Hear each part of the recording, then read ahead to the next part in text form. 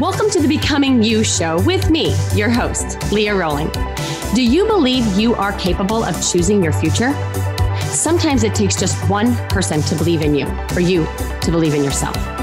If you find yourself continuing to say, someday I will take better care of myself, only to continue living the same day over and over and over again, then you, my friend, are in the right place. I am your biggest cheerleader, inspiring you to become you on purpose and with intention. Are you ready to create a life you love? I'm excited to share with you some big ideas that you can use today to inspire, impact, and influence your life and everyone in it. The Becoming You show starts now.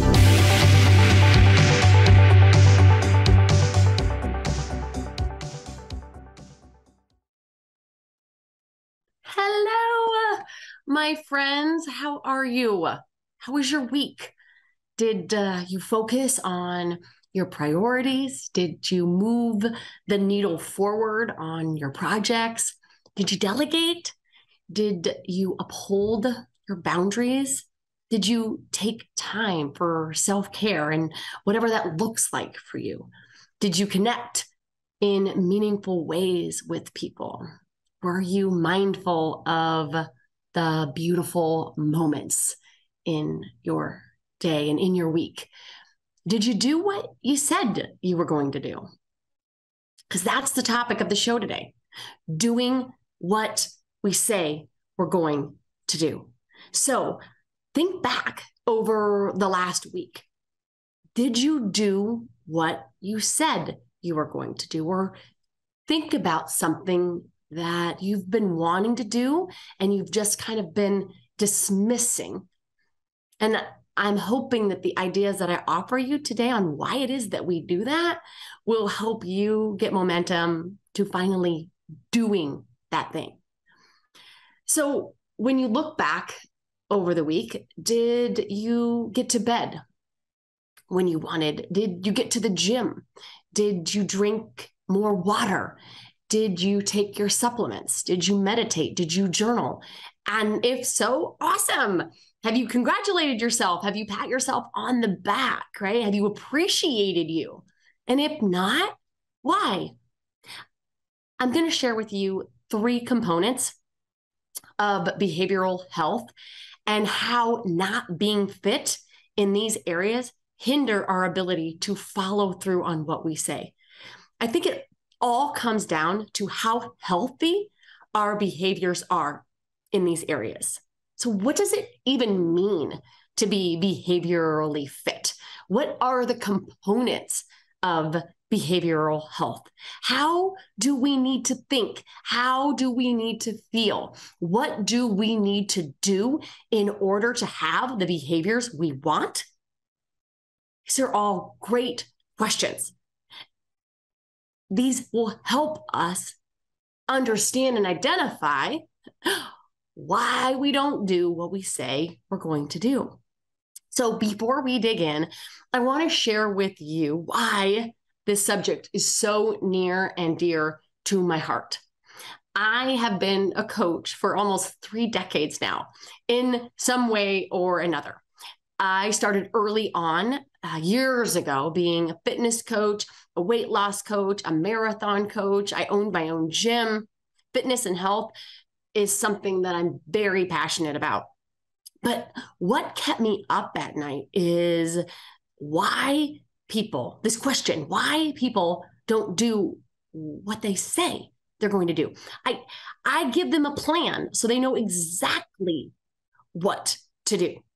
Like, I give them an A and I give them a B and I tell them exactly the steps specific to them and their goals. And yet only 50% actually achieve the success that they wanted, the success that they paid me to accomplish. Why is that? Why don't people do what they know? And that question kept me up at night. And it is a big reason as to why I pursued additional education in quantum medicine and psychology and sociology and neuroscience and behavioral science. I really wanted to understand why we behave the way that we do. And what I learned was fascinating. People don't do what they know. They don't. I've said it multiple times on the podcast. If we did what we know, we would have done it already. We're a Google, YouTube, TikTok search away from knowing how to do anything and what to do. So it's not what we know, it's who we are as a state of being, a thinking, feeling state of being. And if you're new to me, right, there's a few things that we need to know. And if you've been with me for a while, then you already know. But we rarely do anything we don't feel like. I mean, people for sure have accomplished some great progress by willpower. But as soon as willpower runs out, we are back to square one, not feeling like it, and so not doing it. So how do we get to feel like it? Well, as you know, our thoughts create our feelings. And so the first component of behavioral health is thought management. We must understand why we think what we think. We must manage our thoughts in a way that serve us, that empower us, that orient the way for us. Essentially, we have to hack our brain. We have to put protocols and rules around our brain. Our brains can be incredibly misguided.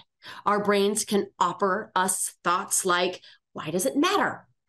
Why should I start now? I won't be successful. It offers up, seriously, who are you trying to do this again? It offers up, who do you think you are?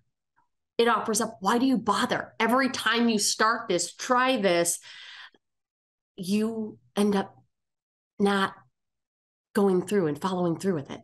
You end up not doing what you say you're going to do. And your brain will give you every single excuse to not do what you know, what you say, because our thoughts have gone unmanaged. So we need to be on to ourselves. We also have to be on to our I am statements. How often do we identify as something that does not align with what we actually want? We say we want to get in shape, and yet we offer up, I am not fit. We offer up that we want to lose weight, but we offer up, I am not ever going to lose weight. I have not ever been capable of losing weight. We want to stop working so much and have a better work-life balance, but we say, I'm a workaholic. We want to feel less frantic about our schedule and less overwhelmed, but we say, I am so overwhelmed. I have so much to do. And then guess what happens? We write our identities. We become that person that can't, won't be fit, that can't, won't lose weight, that is a workaholic and overwhelmed by all of the stuff they have to do. And when you find yourself suggesting that you can't do something, I want you to consider that it has nothing to do with you not being able to do it. It has everything to do with you not wanting to, so you won't. We need to own this distinction. I truly believe that if it is in your mind, in your heart, as a want, it is absolutely something you can do, something you can figure out, something that you can take steps to accomplish. You not doing it has to do with what you think is possible. What we think matters. Our mindsets matter. Whether we think in lack or in enough is important. Whether we think negative or positive is important. Whether we operate from a fixed way of thinking or a growth way of thinking is vital to how we show up in our life. Thought management is really brain management, and we have to care about it. If you're tired of going through the motions of your day, if you're tired of letting yourself down day after day, telling yourself that you're going to do it, today is the day, I'm starting on Monday. Monday is not going to be different if you're not different. Monday comes and it goes. Monday isn't what needs to be different. It's you. We can't accept change or accept change if we are not willing to choose change. We have to be the change that we want, which means that we have to start thinking different. We have to start redirecting our thoughts in a way that creates a new identity. Did you know you could just choose who you want to be? You can. It doesn't matter who you've been. It doesn't matter what people say. You don't need permission or validation. It doesn't matter if you've never been athletic. It doesn't matter if you've always been late. It doesn't matter if you've never liked eating healthy foods. It doesn't matter if you've never drank enough water or if you get enough sleep. It doesn't matter if you've never valued self-care or if you've always thought it to be selfish. It doesn't matter what you have thought about anything ever before in the past. None of it matters because there are absolutely zero possibilities there. So if you don't like aspects of your life right now, heck, if you don't like your life right now, make today be the day that you stop listening to your inner critic. It is a liar anyway. You stop operating from past programming designed and coded to keep you small, to keep you thinking that you are en route, that you are heading in the right direction. Heck, you may even find proof that north is the right way to go. But an unchecked brain is a faulty GPS system. It will have you heading north for miles and miles and miles before you realize that you should have been going southeast. So how do we know that we should have been heading southeast all along? You don't. You don't know. You feel.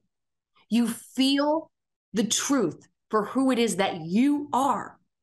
I know, I get it. It doesn't seem like feeling has anything to do with our behaviors and taking that right next action, but it has everything to do with it. When you feel for the truth of who it is that you are, you will know where to go. When you stop listening to your head, your supposed knowing, and feel for the truth of who it is that you are and what it is, you will be guided by your intuition and not your inner ego. When you rely on your intuition, you better know what to do. You honor your values. You stay true to your boundaries. You listen to the ambitions in your heart, and you are guided by this underlying knowing that as an adult, you don't need permission. You don't need validation. You don't need accolades. You don't need any of that. What you need is to feel you. The only permission you need is from yourself. The only validation you need is from yourself. The only accolades you need are from yourself. Now, yes, sure. Is it nice to have it from others? Sure, okay. But to what end? To what end do you need this validation and this permission? Broken boundaries? People pleasing? Resisting respect? When you let others tear you down, make you feel small, you are resisting the very respect that you are owed. When you allow for others to treat you badly, to dishonor you, to be rude, to indulge on your behalf, you are resisting the respect that you deserve. I know this too well. When we have created a pretend life, a life scared to be and feel like ourselves because we don't want to be alone, because we don't want to be left, because we don't want people to not like us, all we end up doing is not liking us, ignoring us, forgetting ourselves.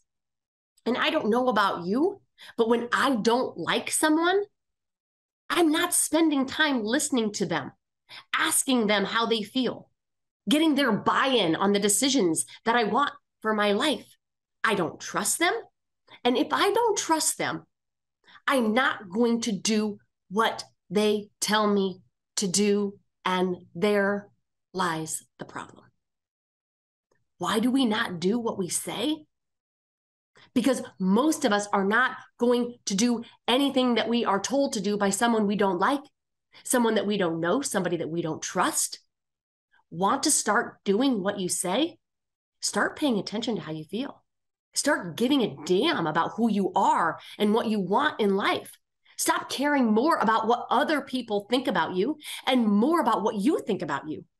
Stop asking for permission or waiting for it from someone that is never either going to, one, give it to you or give it to you in a manner in which you want. Stop needing validation from other people.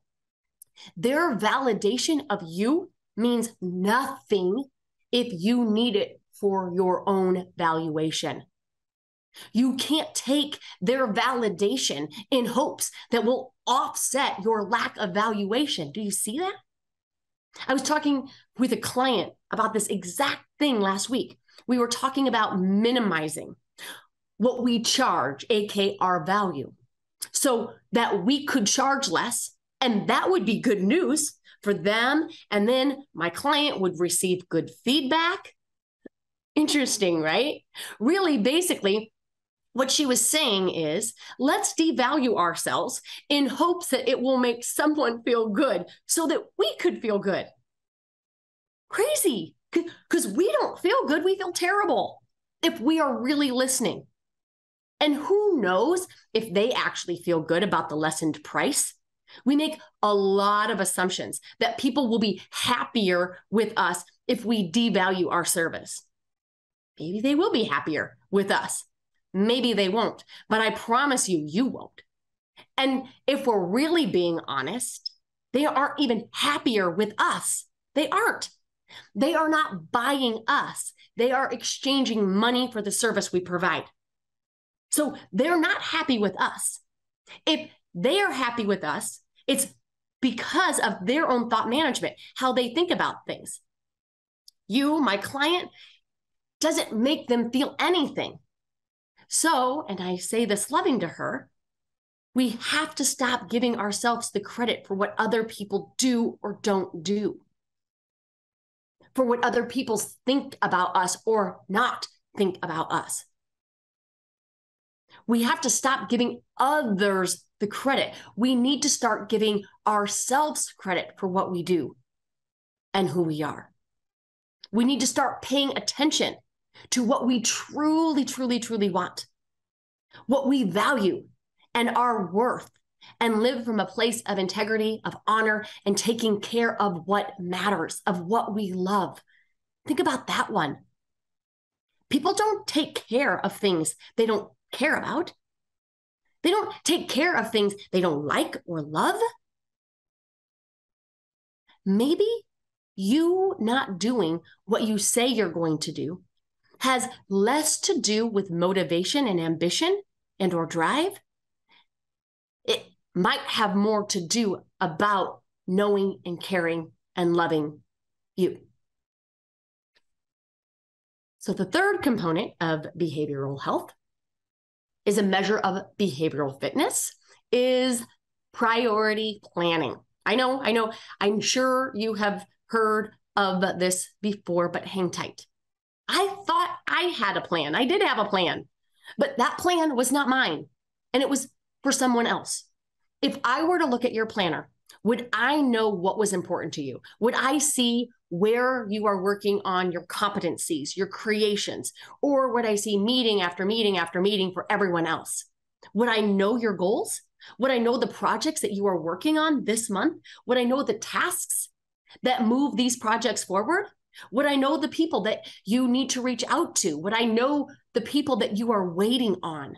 Would I see your goals outside a vision board that you put together in January, but you haven't looked at since? Do you know where you're going? What is the destination? And I'm not asking these questions in judgment. Trust me. These were some of the first questions my first coach asked of me when I told him there's so much to do and not enough time. I didn't have a time issue. Nobody really does. Time just is.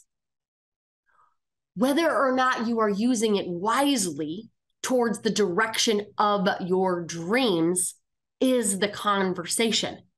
And that requires planning. I used to think that I was super organized, productive, and efficient until I realized I was not. I realized I was busy, and I did busy well. I technically got a lot of things done, yes, checked and crossed off, but nothing that moved the needle forward in my life. Just tasks that made me look like I was accomplishing things. Tasks in crisis, tasks in consumption. But not much in creation, which left me always thinking that there had to be more to all of it. What was it all for? This checking off boxes and crossing off to-do lists. Why don't we do what we say we're going to do? Well, because we offer up that we're too busy, that we don't have enough time, that there's too much to do. But all of that is just an excuse. It is rare that I can't find people at minimum 5 to 10 hours a week. By planning, prioritizing, blocking time, creating routines, cultivating habits that support a life you love, one that you're proud of because you are finally doing what you say. Gosh, that's the stuff of integrity, right? Nobody is too busy to find time to work out, to eat better, to take supplements, to meditate, to spend quality time with the people that they love, to get more sleep. It's not a busy issue. It's a priority issue. It's a planning issue. And this goes back to thought management. If we think we are too busy, we will be. This goes back to feeling who you are, knowing who you are and what you value. If you value health and relationships and family and service, how are you prioritizing those values?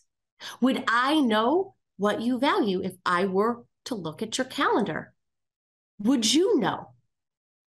We don't do what we say we're going to do because it's not scheduled, because we have not made it a priority. And if you haven't, can you just take a minute to journal and reflect on some of the I am thoughts that you keep, where you are sabotaging your follow through by identifying as someone that you used to be, not someone you choose to be? Where are you guided by your head versus your heart? I don't believe our values are from our head. I believe that they are from our hearts. And in order to know if we are going in the right direction, to make sure that if we're supposed to be going southeast, if we're going north, we must trust and listen to how we feel, at least as much of the time, if not more than what we think. Are you priority planning?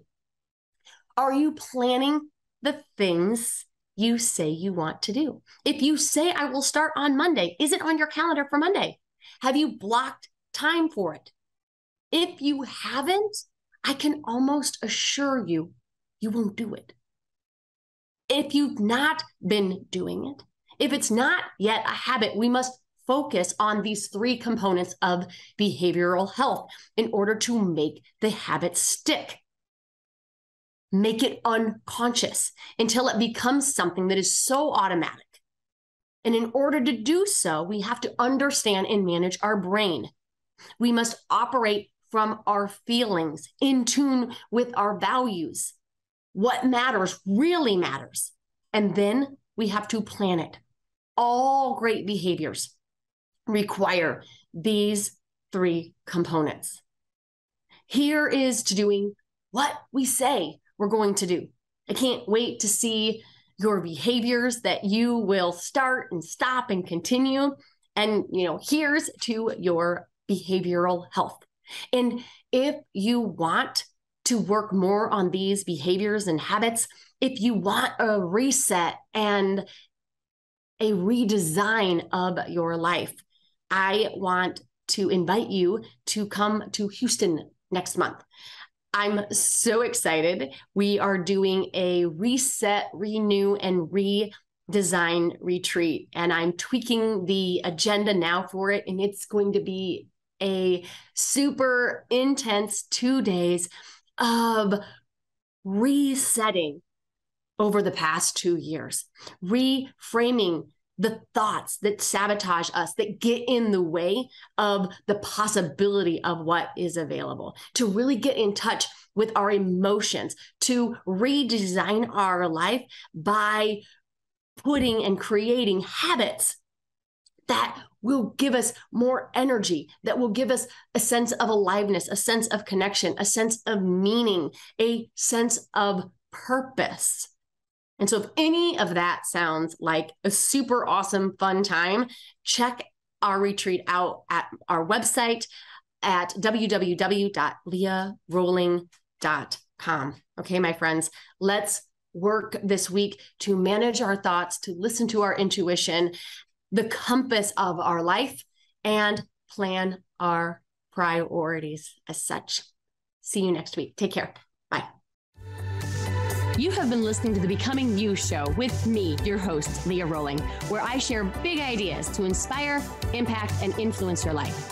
Tune in every Friday at 11 Central on TransformationTalkRadio.com for your morning cup of coffee, the hug you never want to end, and that inspirational message that you felt was written just for you. Each show is inspiring you to become you with purpose and intention. For more information or to connect with me, visit www.leahroling.com.